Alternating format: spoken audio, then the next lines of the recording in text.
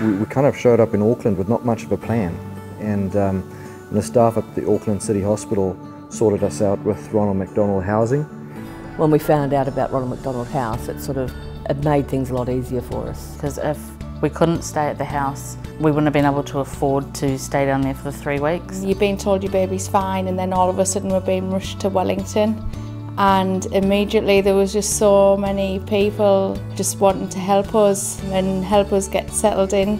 You really did feel like you were at home, and having him just 5 minutes across the road was invaluable for his recovery and for us as a family. Just to be able to be in a space where we don't have to worry about finances and B, the location of where we are, it's just been absolutely phenomenal. We feel very, very lucky.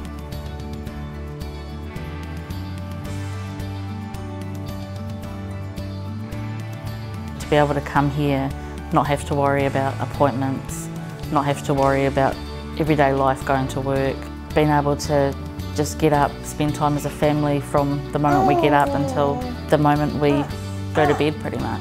All these wonderful friends I've made downstairs with all the neat staff, and yeah, it's just been great. You know, from every lounge to the toys to the people that volunteer for the meals and the food, while your real concern is your baby across the road, it just takes your mind off things, that you don't have to worry about anything. You know, you're here with a whole lot of other families, and you eat together and you talk to each other, and you get to know each other, and you begin to share a journey that's with other people that's bigger than just your own. You don't realise what all these organisations do until you're in this situation. I think Ronald McDonald House is a fantastic initiative, and I think everybody should get behind it, whether it's governments or private enterprises, and support it, because it does support families.